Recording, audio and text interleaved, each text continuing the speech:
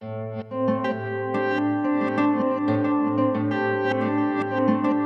a beautiful autumn afternoon along the Humber River in Etienne Brûlé Park in Toronto. At first glance, you wouldn't notice anything out of the ordinary, just another walk in the park. But if you look a little closer, you'll notice there's something in the water. There are stones, stacked one on top of the other, rising up out of the riverbed, some in configurations that appear to defy gravity. The artist responsible is Peter Riedel, and his discipline is known as rock balancing. I'd seen this guy in English Bay in Vancouver years ago and was fascinated by the rock balancing he was doing. It was very rounded stone given to that shoreline. What was fascinating is that he built them on the shoreline and the tide would come in at certain times of the week, really high, just completely bury in water the stone structure, and then it would recede and it would just still be standing there magically. It's just fascinating to look at.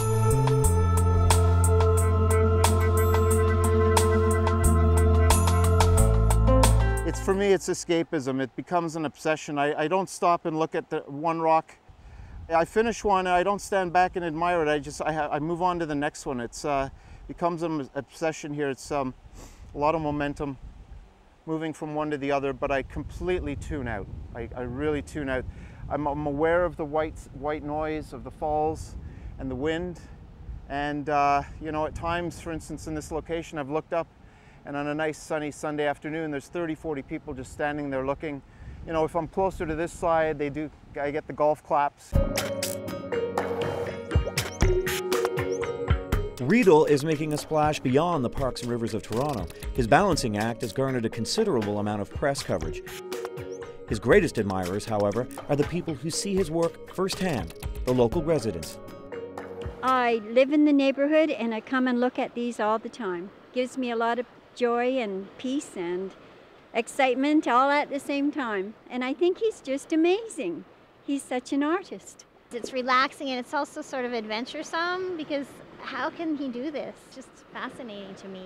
Coupled with the waves and the sunshine, it's just lovely. But it's beautiful, I think. And it's natural, and then it naturally falls down, and then he builds it up again. So that's cool. I think the fleeting aspect of them, the impermanence of them is a real attraction for me. It kind of counters traditional art, which is permanent, inside walls, in a museum for the most part. But I think the fact that of their impermanence, it's over time that I realized kind of more and more the symbolism of that, the impermanence of everything. Even though we measure it against our own lives, things seem long, but really anything really is it's just a blink of an eye. It's all impermanent. Riedel's structures are not completely impermanent. He does manage to preserve his stonework through another artistic discipline, photography. He recently showcased his photo collection at Bangkok Gardens in Toronto.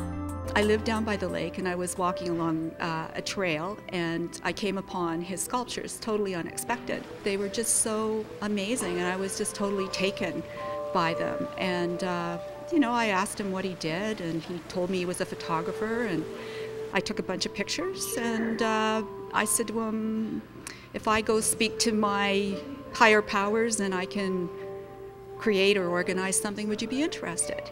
And he said, yeah, why not? I said, well, have you done anything with these before or that? And he goes, no, not really. He goes, I'm not very good at self-promotion. And so I told him he needs an agent. When you look at the work, the physical work, as well as the prints, the photographs, it just sort of evokes that Zen type feeling. I arrived in Toronto. I'd never been here before, but had come out of a really heavy time back to Canada from Atlanta. And so it just basically went from there, you know. I used to do it 4 to 6 hours, 2-3 times a week. And it was really just to stave off some heavy depression, form of escapism for me. So it was really therapeutic. It didn't start out of anything fun. It started out of tragedy, really, you know.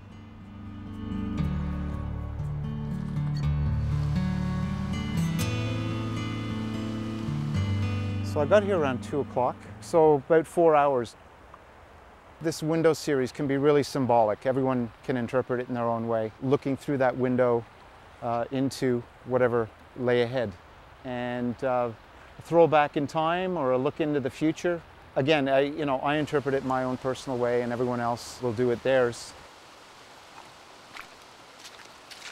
I spend a good part of the week in traffic. I'm all over the city doing real estate photography, wedding photography. It's a lot of time in traffic, a lot of time dealing with road construction and gridlock and detours.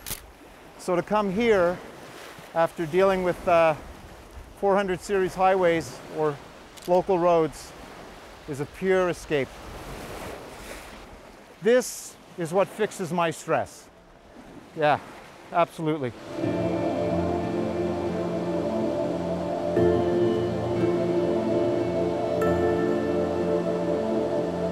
I guess the most popular question is, do I use glue?